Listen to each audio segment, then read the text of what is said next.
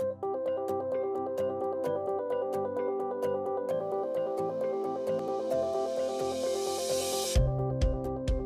the first of 3 siblings, first one to attend college. I come from a Hispanic family that has a background in agriculture.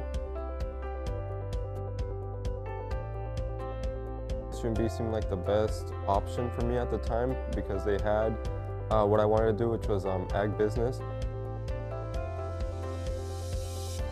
Supply chain management with Dr. Shakya, that's been really helpful, and it's taking that class really opened my mind, and I expand my knowledge and understanding of what exactly goes on with the supply chain, and I think that's one of the best classes I've taken here.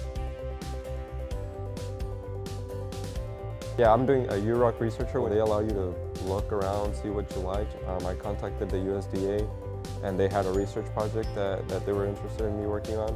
UROC, they paid for my research. So I was involved with the internship program. Saw that internship come in through at C.H. Robinson. Started interning for C.H. Robinson. Being able to apply the concepts that I learned in supply chain to an actual job was pretty amazing.